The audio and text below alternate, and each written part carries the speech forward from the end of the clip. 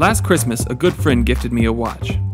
I wasn't necessarily a watch kind of guy, but he had surprised me with a model that I found perfectly suited to my tastes. That got me thinking about timepieces in general, and how I had always sought to build a unique electronic clock. And what better excuse than to trade in timepieces with a friend? I had recently discovered that there were display devices back in the day called Nixie tubes, and they were widely used in high-grade test equipment and lab devices.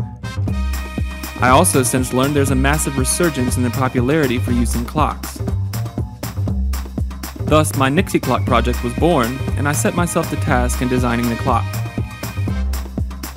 I had really hated that I couldn't fix this Heathkit function generator, but I tried all manner of repair and replacement, and it just didn't happen. So I thought, why not attempt to recycle this case for the Nixie project? I gutted the parts and kept back what useful things I could, all while marveling at the Heathkit design.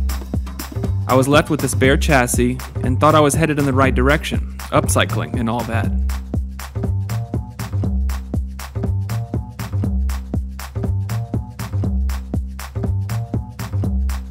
I then set to testing a few Nixie tubes I got off of eBay just to make sure I knew how these things worked. I relied heavily on a few existing projects, which I will link in the description. Then my upcycling journey got a little f***ed up. I must have forgotten the mantra measure twice, cut once, or either I was heavily inebriated, but whatever the case, I ruined the chassis in my attempts to drill the holes for the Nixie sockets. C'est la vie. Thus I moved on to a solution, and for me this was all quite new. I used AutoCAD to design a replacement chassis, which I bid across many manufacturing houses, only to learn that real metal is quite expensive from a place like PCBWay. But then it dawned on me that we live in the age of 3D printing, a true miracle if you ask me. I learned an STL file can equally be loaded into a 3D printer, just as it can a sheet metal CNC machine. I, however, did not have a 3D printer. But I found this amazing service called CraftCloud, which bids your projects to established US makers, and they can print it for you after a simple selection of materials and quality of extrusion. I went from a bid with PCBWay in China for $300 for a metal chassis shipped, all the way down to $26 shipped for a 3D printed chassis from a company in New York. Like I said, a miracle. The part arrived and I inspected it thoroughly for a good fit. One will note it is shorter than the original chassis, which I devised as a means to protect the tubes as they will be inset just a bit. In the end, destroying the first chassis may have been a fated move, because this is far better than the tubes just sticking out from the flush front of the first chassis.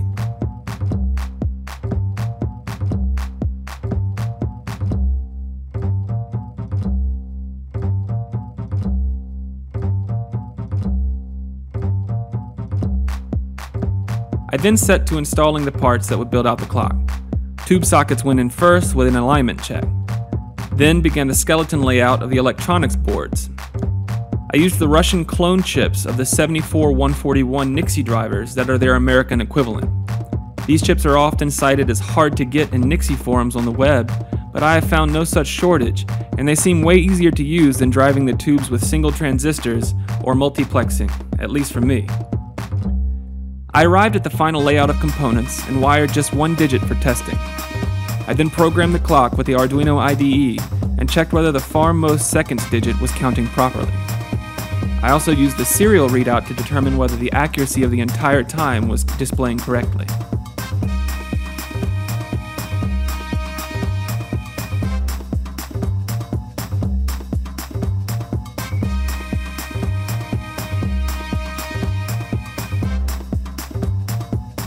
Then began the wiring of all things.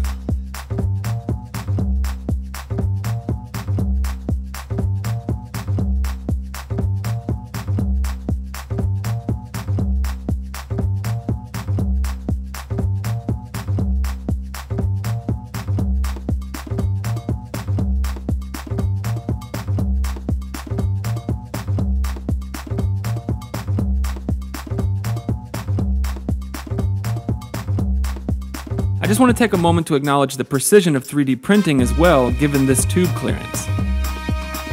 I discovered in my initial measurements that the tubes would all miraculously fit for a clock, as long as the holes were precise. But then came the trying times. Through my jostling and configuring of the tubes, some cracked and leaked to atmosphere, thus rendering the tube useless. I took the opportunity to inspect the insides of a Nixie tube out of curiosity. These are very intriguing devices and truly a marvel of engineering.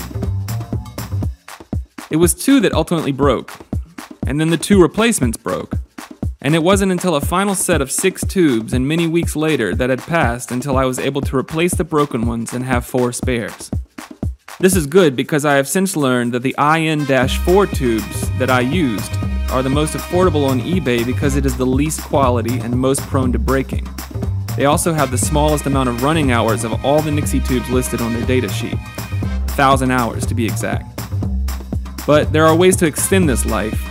Decreasing the running current of the tubes by half and programming a sleep mode can truly bring up the life of the tube by as much as 20 times from my research. I implemented those changes, so I have faith that this clock will run for a long time reliably. During all that waiting for the tubes, and more tubes, I took the time to personalize the clock, even if my friend never sees this stuff on a daily basis. I configured the placement of all the buttons and I labeled the clock for easy operation.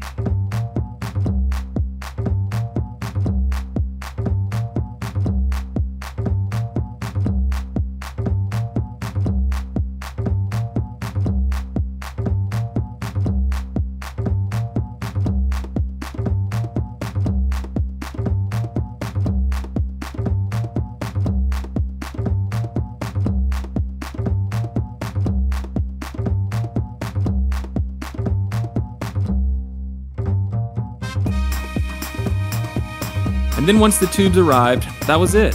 It had sat ready and functional, and all I needed was the 6 tubes installed. Once they were, it really glowed a treat.